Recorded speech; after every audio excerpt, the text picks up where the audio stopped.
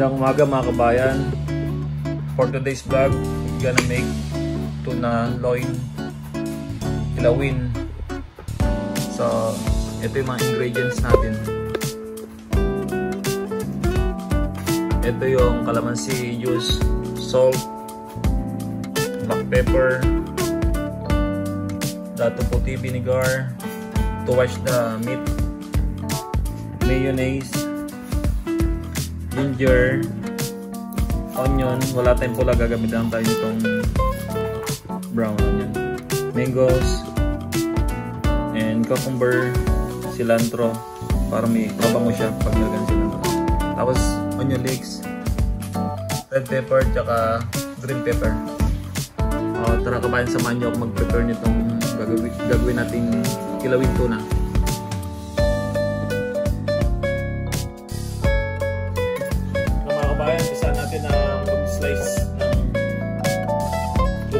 Dadice natin ito.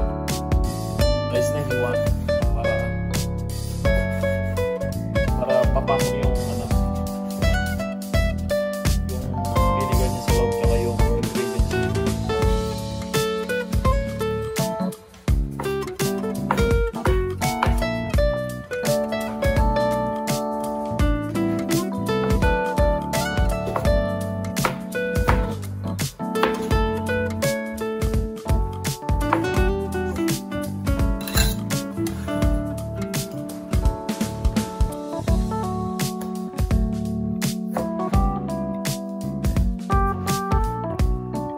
Cubes lang siya, kabayan, cubes lang.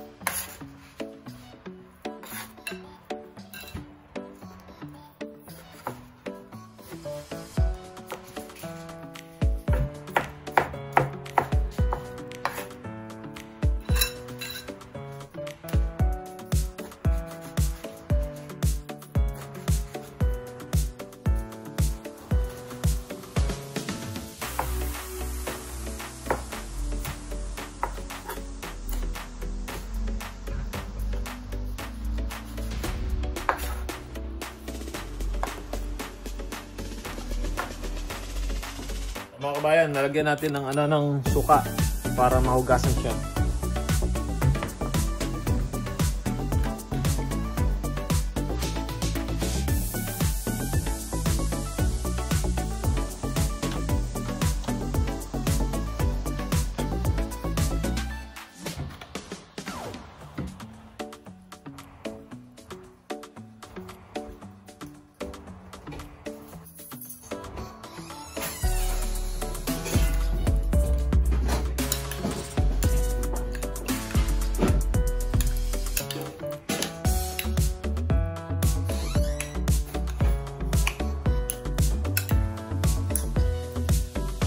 Ibabad lang natin mga kabayan para pumasok sa loob yung suka. Tanggal yung ano niya, yung dead blood niya. At prepare natin itong mga gulay.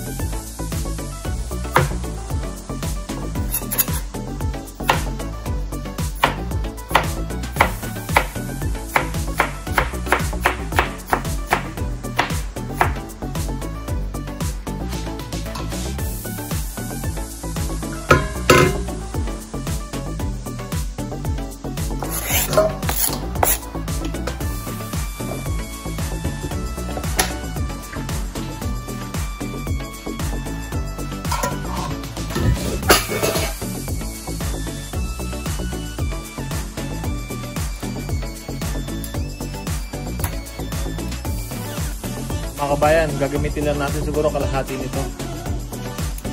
Pag ito gagamit mo lahat, lagyan mo lahat, maasin siya. Lalagyan naman natin ng kalamansi kasi kaya hindi natin kailangan lagyan. Kaya konti lang yung meat natin.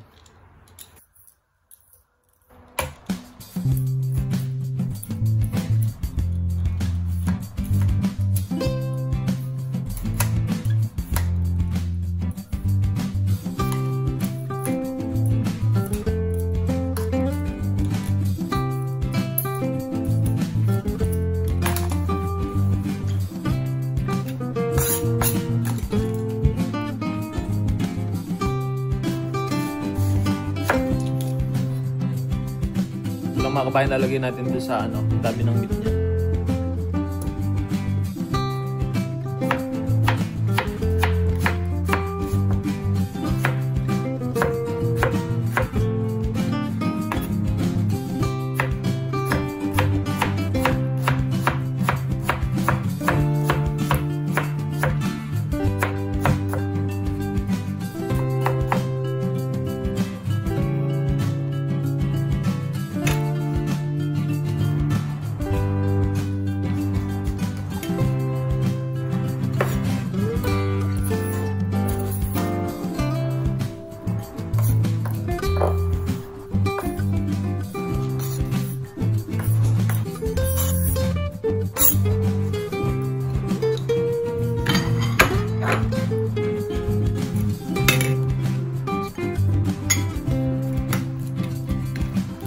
Tayo sa onion leeks.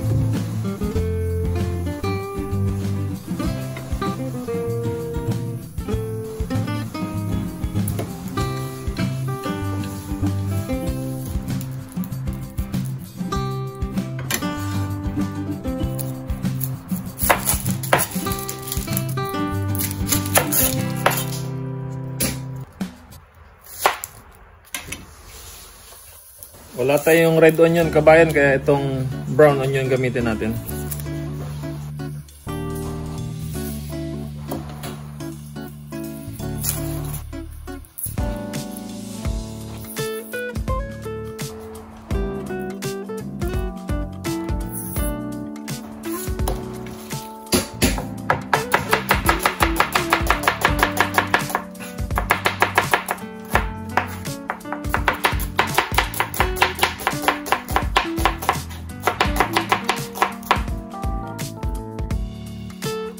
Pinuwi natin siya para maganda sa ano. Sobrang yata yung sibuyas natin.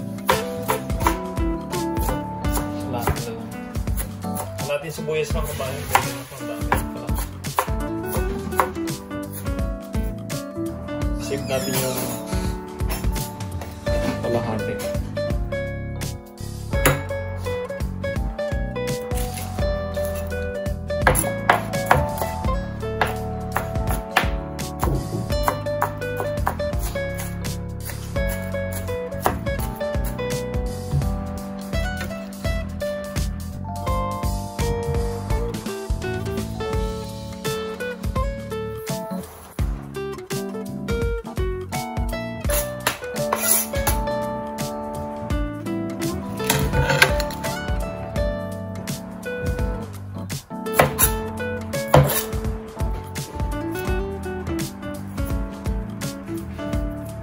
At ito kabayan, din na natin babalatan. Okay naman siya yung balat niya. So mas maraming ano to, matapang yung pagka nasa balat niya, masustansya. Tinanggal lang natin yung konting tama.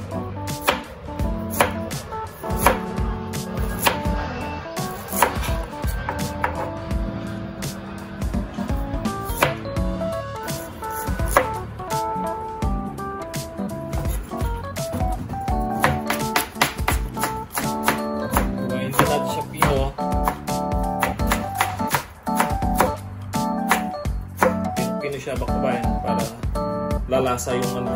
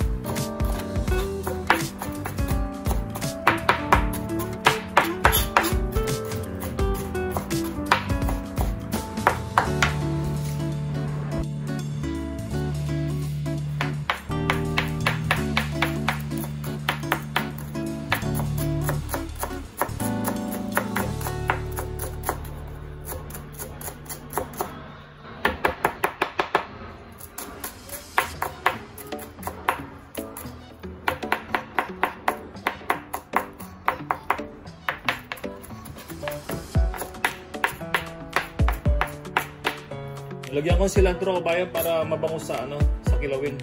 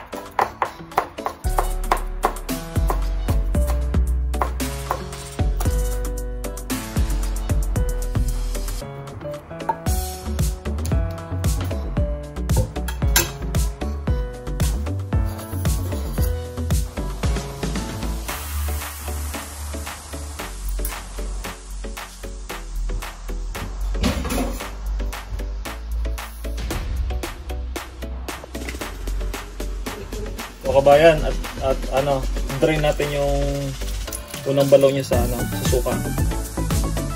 Huwag natin hugasan, bali dati po vinegar lang yung magano sa kanya paghuhugas. Sa panghugas kabayan para mawala yung dead blood niya.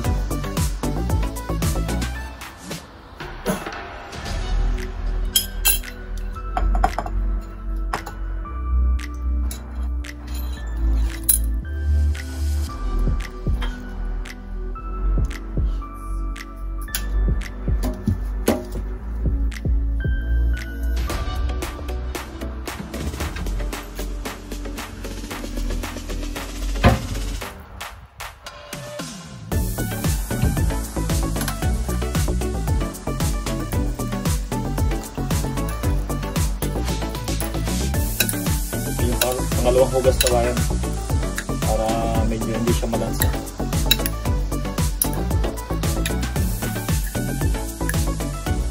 Frozen na siya kaya maitim medyo yung ano niya, yung meat niya. Frozen niya siya. Pero mas masarap kabayan pag talagang bagong huli. Fresh na fresh.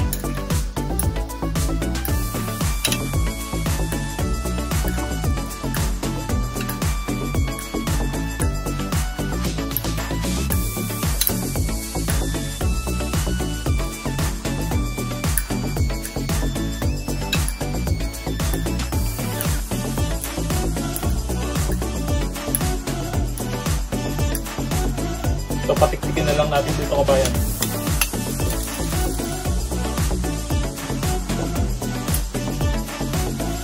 Ganun siya.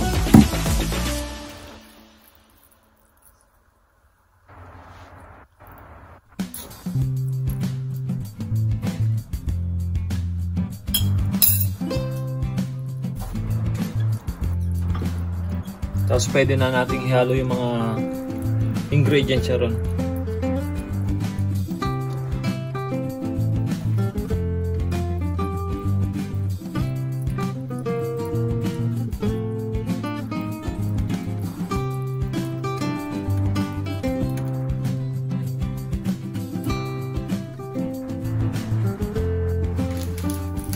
Na mga kabayan ready na siya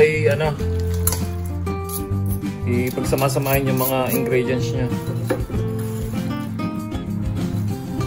So lagay na natin to luya, ginger, sabay na rin natin yung onion. Sabay-sabay na rin dito yung onion leeks niya.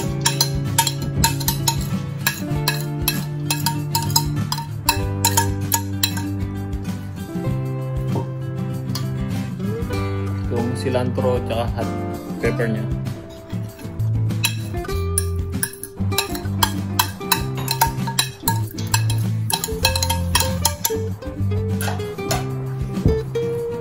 Mango.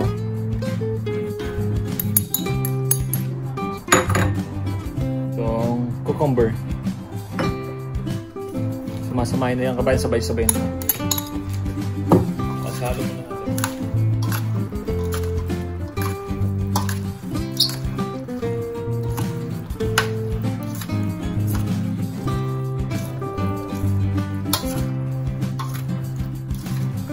Nilagyan kabayan ng marami sili kasi may mga batang kakain.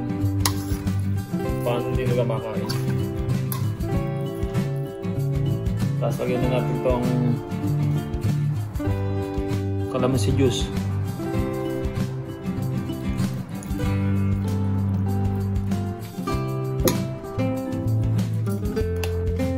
Lagyan natin ang black pepper.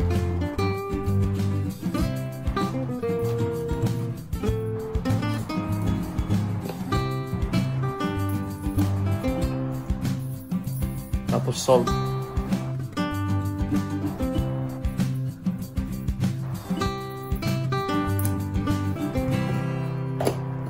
Lagyan natin kabayan ng mayonnaise.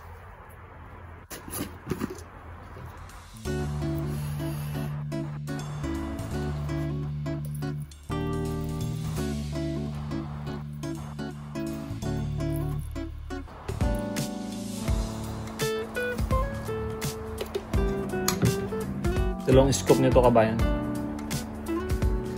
Serving spoon natin.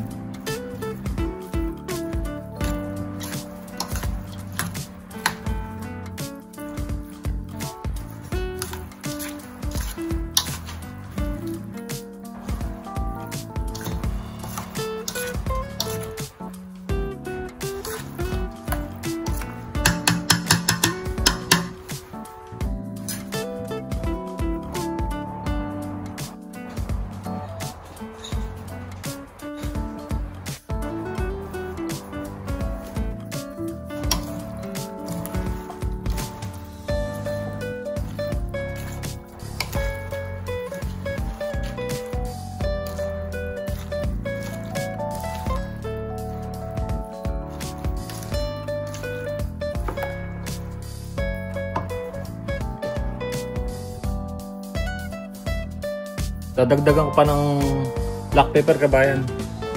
Ito yung nagpapasarap eh.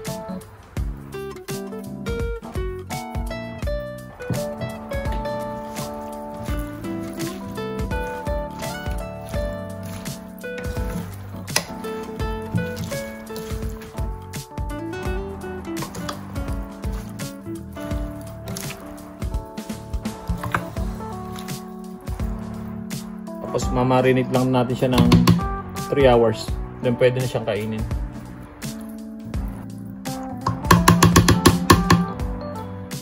O sige kabayan, dito ko natapusin tong vlog ko today. At kakain na rin kami. Thank you. God bless. Bye.